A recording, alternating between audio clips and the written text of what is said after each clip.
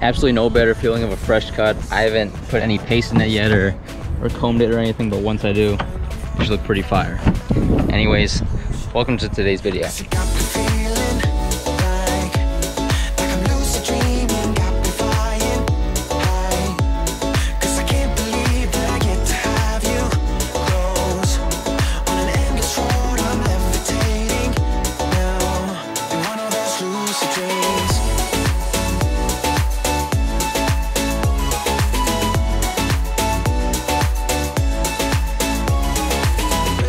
Alright, so me and a couple friends are at the local park. There's a set of woods back in the back here. They were out shooting pictures. In today's day, I'm not huge on how big social media and technology has started to run our lives. I think it's out of sight how much social media affects everything we do and the appearance that we have to portray for ourselves on it. But however, that's reality. When people check your social media, that's their first impression of you if they don't know you already. So you should have good looking photos of yourselves, of other surroundings on your Instagram, just to show who you are as a person. My friend Evan here, who's a freelance photographer, I'll tag his Instagram page or YouTube in the description. He's gonna give us 3 tips today to ensure that you know how to take pictures, that your Instagram pictures are as good as they can be, and overall how to take awesome pictures. So here's number 1. All right, first tip to shooting good photos, make sure you have good lighting. You don't want to shoot on like a really sunny day, and if you do, you're gonna want to find places that are shadowed so there's not like a harsh glare from the sun, because it'll just mess up the picture. But like right here, as you can see, it's about 5 p.m. and it's like pretty overcast, and it's great for pictures because there's not going to be any of those harsh shadows.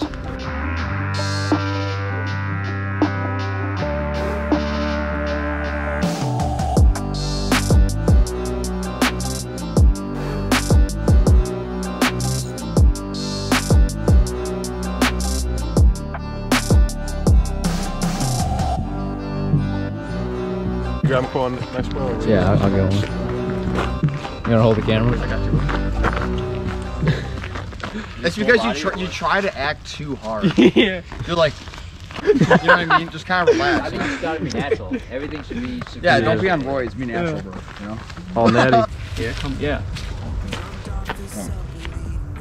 Okay, here's tip number 2, and it has to do with how to look professional in your Instagram photos using an iPhone. The best way to make like a subject look like it's professional is to make sure that it's obviously in focus. So you want the face in focus, depending on how close you are. And the big thing is to get that background so it's blurred out, so it separates, so it's like the subject is separated from the background. And you can do that post-processing if you need to, but for the most part, as long as you're pretty close to the subject, you should have some of that background blur.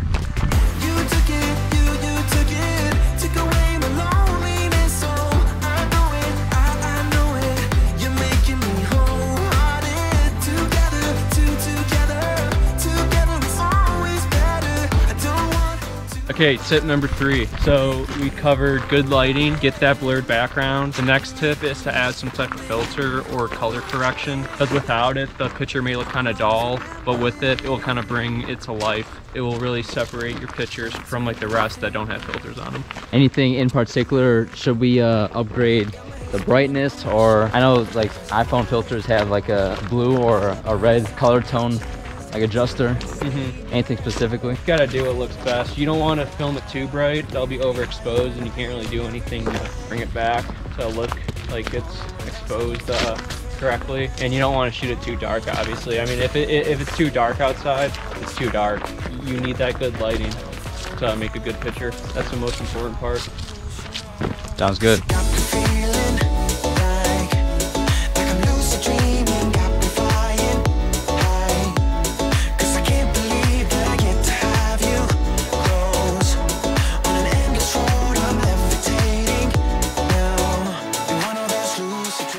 Mine's super simple. White rice, potatoes, cheese, egg, yum yum teriyaki sauce, chicken, spicy chicken. You What did you put in yours, dog? What is I that? said, give me everything. It's everything. Everything, man. Got the sesame seeds in there, got the egg, double chicken, so you gotta have the protein. Yeah. Full loaded. That's literally everything. That doesn't even look loaded. like mine. They didn't want to be able to shut the lid, man. They gave me no lid on it. Get your money's worth, huh?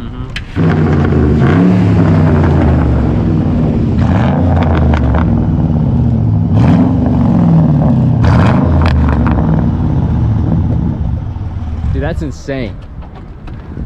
How many horses this thing got? 370.